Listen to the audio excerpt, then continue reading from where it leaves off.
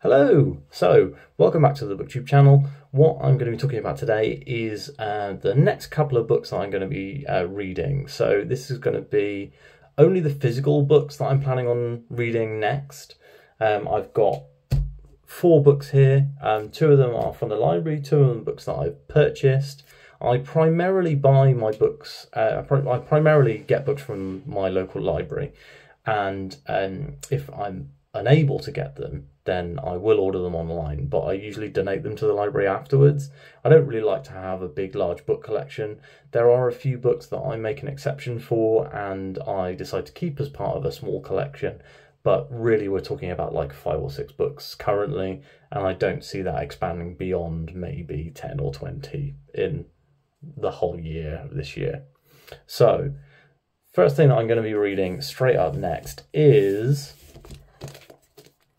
Piranesi by Susanna Clarke.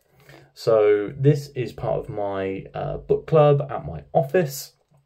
So I actually started the book club, and one of my main motivations for starting was to get me to read books that weren't just kind of 900-page epic fantasy chunkers. So Piranesi is the first book. I did choose this book and I suggested it to the group. Everyone seemed pretty excited about it.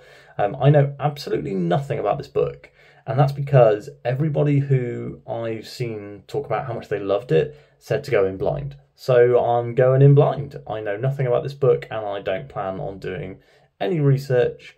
I'm going to start reading this in kind of a week or 2 in early September, because we're going to be doing the book club throughout September. So there you go. That Piranesi is going to be the first thing that I read next month. Up next, we have got something completely different, Cursed by Benedict Jacka. So this is the second book in the Alex Vera series. The Alex Vera series by Benedict Jacka is one that is basically about a wizard who lives in London in the modern day, and about how the real world and the magical world interact, and how he, as kind of a low-level seer, so his magical skill is that he can see the future, how he, as a low-level seer, is kind of interacting with the much higher and more powerful segments of magical society, or at least that's kind of what the first book was about. And this second book, I have no real idea what it's about. Looks like it is another kind of detective-y style case. Benedict Jacka's Alex Vera series I am reading because I have read all the Dresden books. I loved the Dresden books, so I was looking for something that would kind of scratch that same itch. I thought the first book was quite poor and quite weak, but there was so much potential there, and I thought that if Jim Butcher could get stronger as he goes with all of his writing, then I could definitely give Benedict Jacka a couple of more books.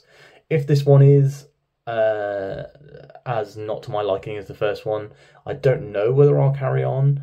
But at least it is a short book. It's only 300 pages, so I should be able to read it in a couple of days. This one will probably be up as my very next read. But the book I'm reading now is one of my favourites, a massive fantasy chunker. So you never know when that's going to be, when I'm going to get to this one. Next up, after Cursed by Benedict Jacka, is YouTube's own, and I'll probably tag him in this video if you want to find out some more about him, but The Way of Edan by Philip Chase. Look at this awesome cover. Like, this cover is really cool.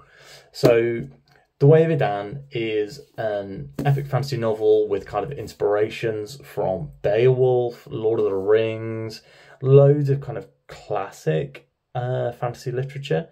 And I bought this book basically sight unseen because I am a big fan of Philip, and I kind of just wanted to see what his writing was like. And then everyone was also saying that the book was excellent, so that was kind of a first thing that drew me in to being like, oh, maybe I should buy this book. And then on top of that, not only were people saying the book was excellent, and I've got a lot of time for Philip, But also the story, when I read the kind of the cliff notes of it, it sounded really intriguing. And I've been reading Ryan Carhill's Bound and Broken series, which is another more traditional fantasy series. It's written in a very modern way, but you know, we've got elves, we've got dwarves, we've got dragons, and the Way of Edan and the way that people talked about kind of how that was kind of another new take on classic fantasy. I was like, that's exactly what I want right now. I want elves, I want dragons, I want dwarves. I really love the kind of Sanderson style of fantasy where it's mostly just humans and people. But I'm also kind of I do really like these big worlds with lots of different races and cultures and civilizations. You often find that the humans in these epic fantasies are very kind of homogenous. Like the culture doesn't change from place to place. So that's what I kind of want I want that kind of experience and that world building that you get from having those multiple cultures. And it's kind of a cheat code to do that with like dwarves and elves, because, you know, dwarves and elves are different species. So they do have a very different culture, or they should at least. The final book on my TBR, and this is going to be one, well, it's not the final book on my TBR, but it's the final one that I'm going to read in the near future, is the aforementioned Brandon Sanderson and Tress of the Emerald Sea. Now, I've just picked this up, and there is a spider on this book, so that's quite terrifying because I'm arachnophobic. Oh, there's two of them. Oh, this is terrifying. So, I'm going to put this book down. Sorry about that. That was genuinely terrifying. I'm really, I'm gonna have to keep that in and not edit it, but I'm feeling very nervous about these spiders that are on the floor next to me as an arachnophobe. So, Tress of the Emerald Sea. It is the first in Brandon Sanderson's series of secret novels. So he wrote 4 secret novels during the pandemic, and then he decided to sell them on Kickstarter. I backed the Kickstarter at the ebook level because at the time I was primarily reading ebooks because, you know, as I've said previously, I'm really not into kind of having a book collection, and I feel weird buying and selling books or buying and giving them away. I feel like I should just go to the library if I can, and supporting my local library is good. However, Tress of the Emerald Sea wasn't available at the library, and I didn't really want to read the ebook, and I was in kind of a privileged position enough to go like, you know what, I'm just going to buy it. I'm just going to buy this book. So I bought it. So I bought it twice. So Brando Sando, one of the richest fantasy writers in the world, I've been lining his pockets.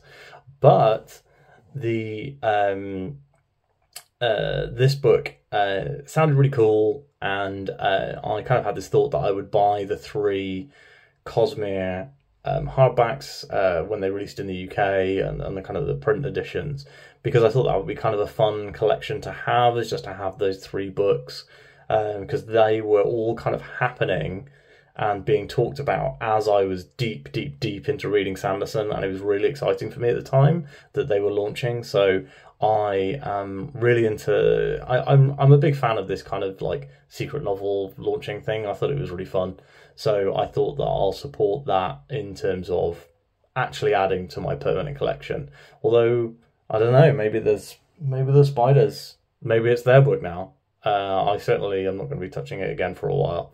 Maybe I'll put the book in with the cat and hope he sorts it out.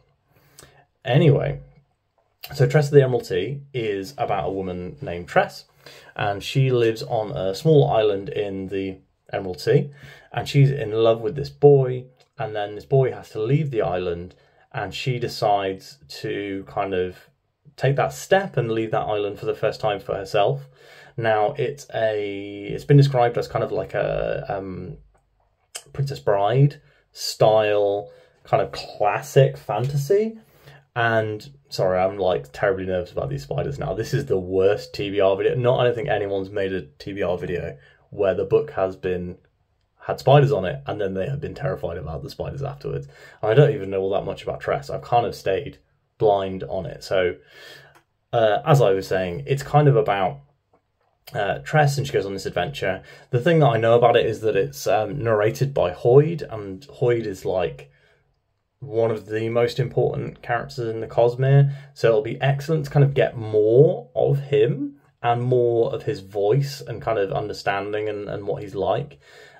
He's one of the most interesting things in any of the Cosmere books for my money, so I'm kind of excited to see where this goes.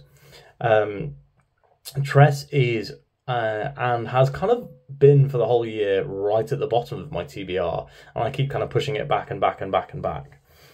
I promised my friend that I'll read it this year, but with Sanderson stuff, because I've got a few books hanging around now, so I've got like Yumi, I've not read Elantris, I kind of felt like I'd let the 3 Secret Cosmere novels build up and come out, and then I would read all 3 and Elantris and then kind of be up to date on the Cosmere.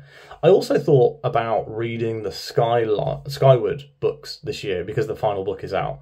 I really enjoy being able to, because I'm kind of a newbie to fantasy and science fiction, be able to read an entire series and then read the brand new novel as it comes out and read it with everyone else. So that's probably something I'll consider doing, but I've still got a few months to decide whether I want to do that. And those books, because they are shorter and they're Sanderson and he's such a quick read, I'll probably be able to read those real quick. So I do have a few more books down here, but well, those are the Spiders books now. They're not mine. I'm just gonna have to leave them in this room and hope that they will let me read them at some point. That would be nice. So after the weird and chaotic TBR video, I can't believe this is my first TBR video, and I haven't put a time or date on when I'm going to read them or when I'm going to read them by, and I haven't even talked about all the books that I'm going to read. This is just kind of like my physical TBR that I have sitting next to me as I sit at my desk. So I hope you had fun with this incredibly weird and chaotic TBR, and if you are watching this, you should comment a spider emoji or something, or like a spider web to scare the shit out of me, pardon my French. Or you could, maybe in a more sensible way, comment and tell me what books I need to add to this TBR. I'm not scared about books about spiders, just the actual thing. So if you want to recommend a spider book, go for it. Thanks again for watching. Like and subscribe and all the usual junk that everyone asks you to do. And I will speak to you soon.